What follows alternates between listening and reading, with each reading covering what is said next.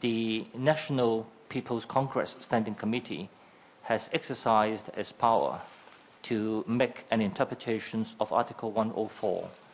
And I think it would be necessary to look at the interpretation from an objective manner. And in so doing, I think one has to bear in mind several factors, if I may put it very briefly. The first factor is the constitutional design of Hong Kong. You would appreciate that under both the constitutions of the People's Republic of China as well as the Basic Law, the power is vested in the NPCSC to explain the legislation, including national legislation such as the Basic Law.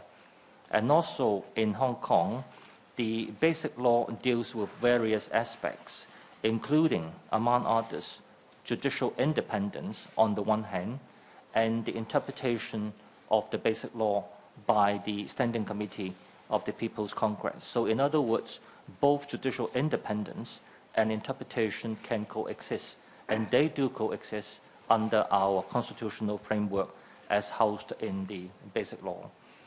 Secondly, I think one also has to bear in mind the background leading to this interpretation by the NPCSC. The third factor which I would invite people to take into account is the contents of the interpretation. If one look at the interpretation, one would see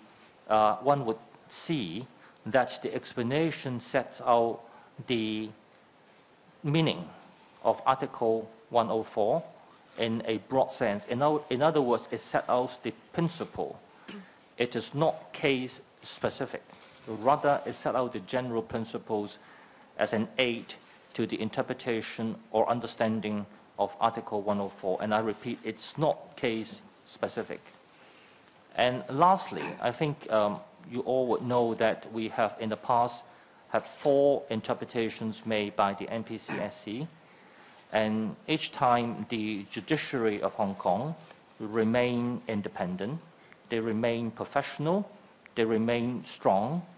And speaking for myself, I have every confidence that after this interpretation by the NPCSC, the judiciary of Hong Kong and all our judicial officers would continue to defend the law, to uphold the rule of law, and discharge their judicial duty in an independent, fair, and impartial manner.